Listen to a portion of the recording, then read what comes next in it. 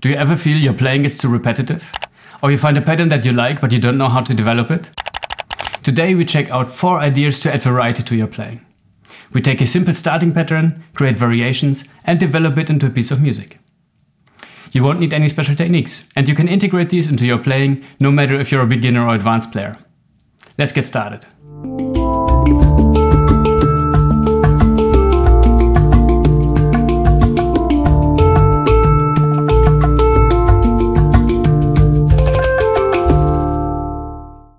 Here's our starting pattern.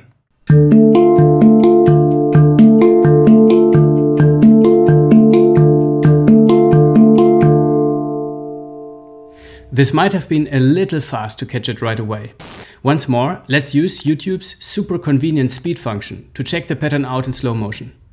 Now you can check out the details. For example, that I use the index finger for the central note and the thumb for tone field 1. Right, right, left, right, right, left, right. Right, right, left, right, right, left, right is the hand pattern.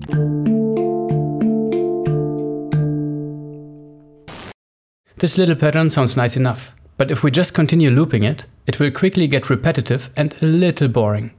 Let's go ahead and check how we can develop this short phrase into a nice piece of music in 4 simple steps. Option number 1, change something. In our case, we will take the basic pattern and change some of the notes to create variations. You will see that even making very small changes can have a big effect. Okay, let's only change one of the tone fields and see what happens. I will change tone field 1 down here for tone field 2.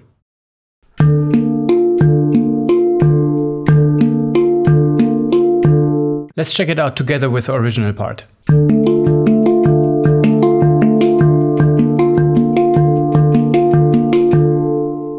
This one little change creates a harmony, and already our short pattern turns into a musical sequence. Let's make one more change to create a B part.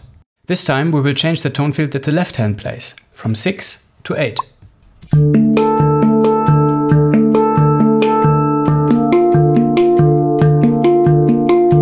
So the left hand starts up here,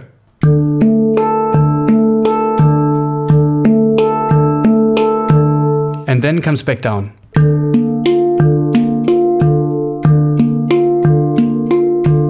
Let's recap what we have so far.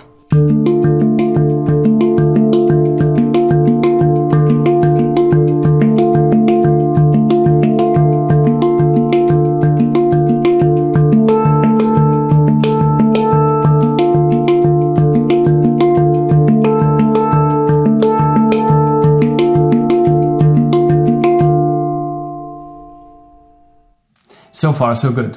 The sequence sounds pretty nice now that we added a harmony and created a B part. Let's move on to option number 2, add something. We simply add some notes.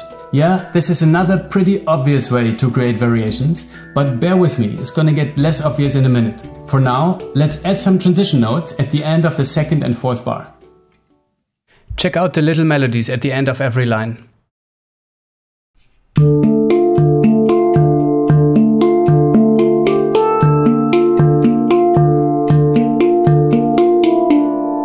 We start with 7-8 and then come back down with 5-4.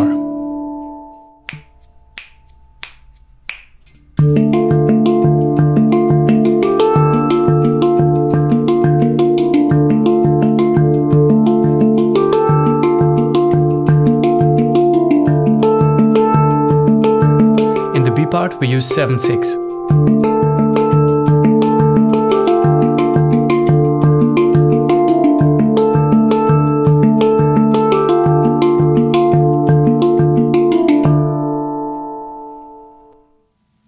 I like those little transition melodies. They create a question-answer kind of effect and make the sequence much more interesting to listen to. Now let's move on to option number 3, which is less intuitive than the others. We take something away. It's easy to fall into the habit of adding more and more notes to your patterns, but it's often a cool effect to take something away instead, especially in a busy pattern like this. This option is easily overlooked, but it often can have a strong effect. Depending on which notes you take out, the outcomes will be different syncopated patterns. Let's check some of them out. In the first example, we take out a few notes towards the end of the sequence.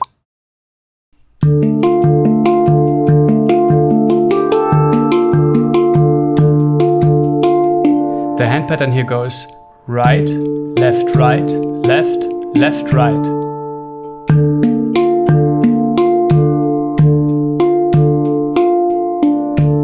Let's move on to example number 2.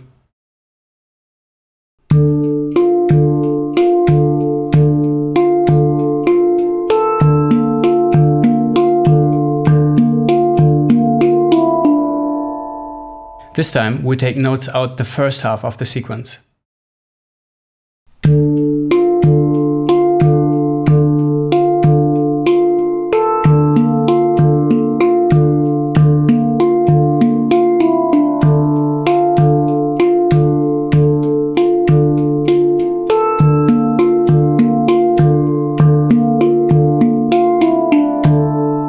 The next example is a lot of fun.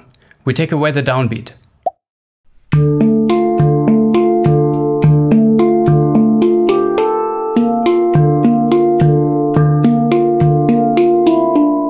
Let's check that out once more slowly.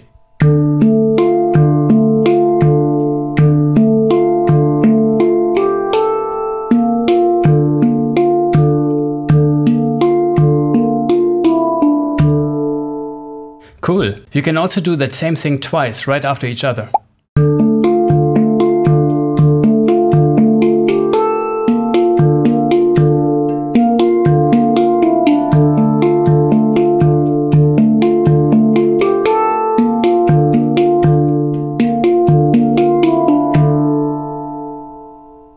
Option 4.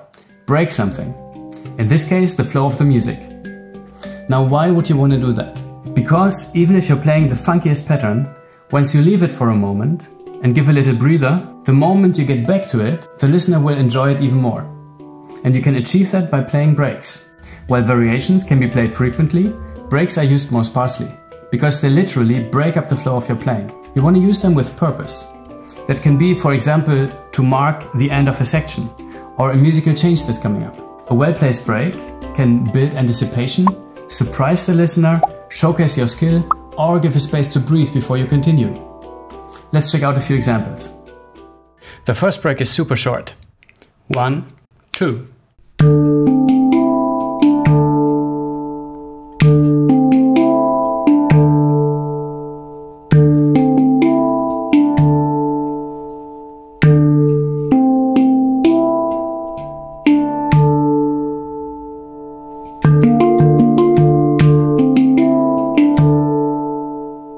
The second break uses a short roll. If this one is giving you trouble, I teach it in more detail in my video about single stroke rolls.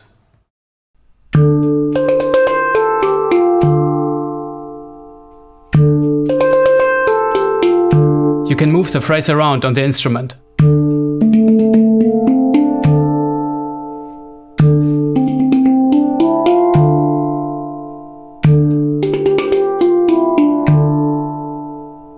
Now let's put all the things we discussed to use in the final sequence.